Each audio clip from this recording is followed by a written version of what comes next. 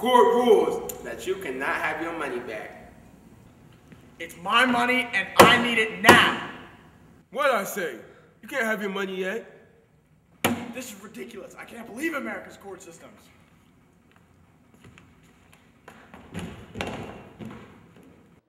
Life for Huck changes as he moves in with Pap, and Pap does not like him going to school.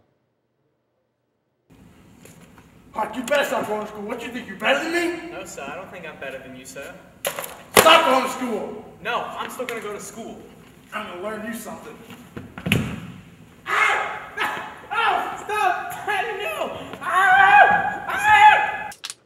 Back when Huck lived with Miss Watson, cursing was not allowed. Oh, crap. Don't curse in this house. But ever since Huck moved in with Pap, there was a lot more cursing in the household. Huck, you motherfucking businessman. You look like a pile of One night, Pap got really drunk and locked Huck in his room for a while.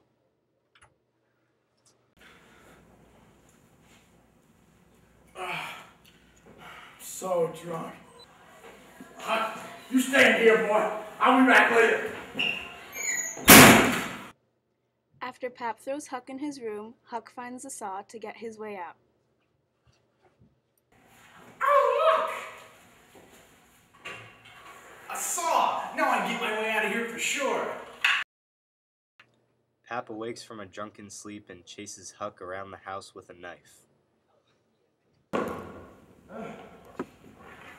You're the angel of death! You're the angel of death! You're the angel of death! You're the angel of death!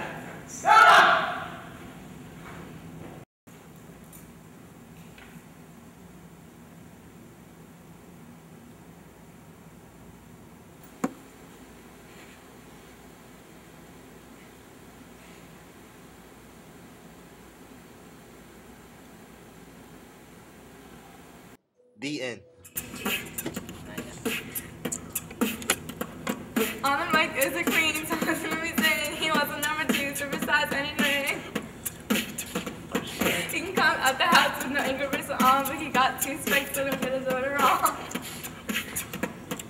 You know I'm looking cute, and there's nothing you can say, but if you get with me, we can do it your way. Hey! If you put this up, I'm gonna kill you! It's bloopers time! Going off with that something that... I'm sorry, sir, but you cannot have your money yet. You gotta do it. You're the angel of death! You're the angel of death! Pause it. We gotta finish.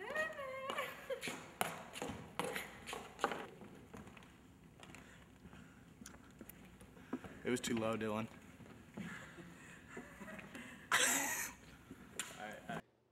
Finn!